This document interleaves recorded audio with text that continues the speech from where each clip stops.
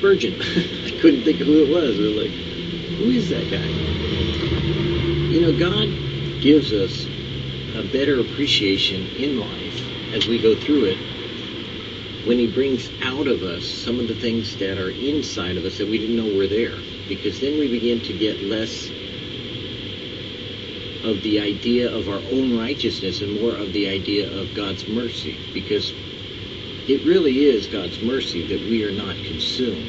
It's his mercy that causes us to recognize that we really don't deserve grace, and that grace was his way of demonstrating his love. But beyond that, there is an expression that we don't really appreciate fully unless we know how bad we are, and that's his mercy. Is that when we deal with other people, because we have received mercy, we ought to give mercy to them. We ought to be merciful as he is merciful to us. We don't give to them something they deserve. We give to them something they don't deserve, not because it's grace we're giving them, though that does apply, but it's because of mercy that we care to share grace. And mercy is the emotion of grace. It causes us to be tender-hearted, to be sensitive to one another, to be so consumed by the idea that Jesus died for us and he loves us so much that we need to and we ought to share the same love with others in a merciful way, not a condemnation, because anybody can condemn you. Anybody can act like they have the right to condemn, but they don't, because they were given mercy.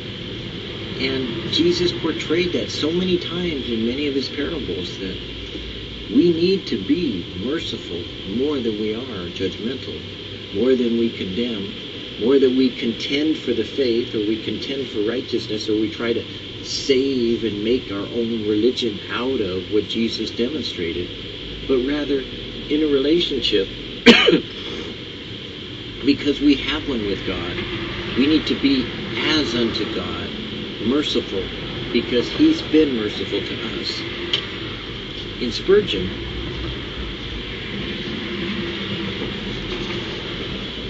have mercy upon me, O God, from Psalms.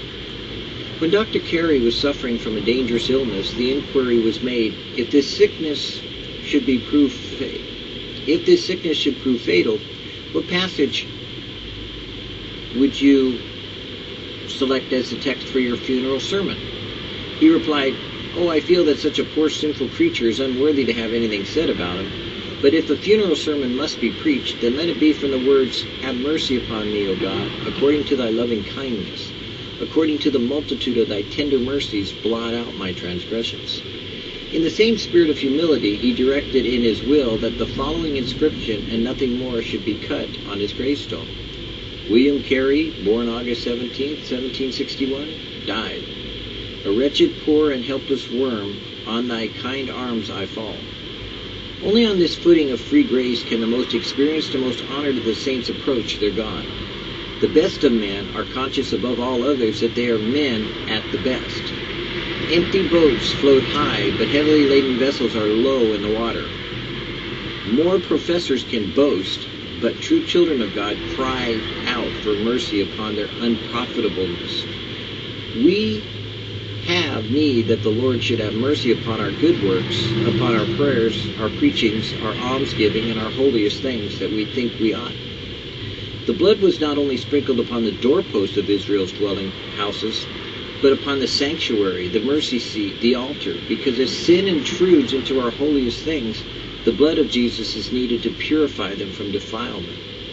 If mercy be needed to be exercised towards our duties, what shall be said of our sins?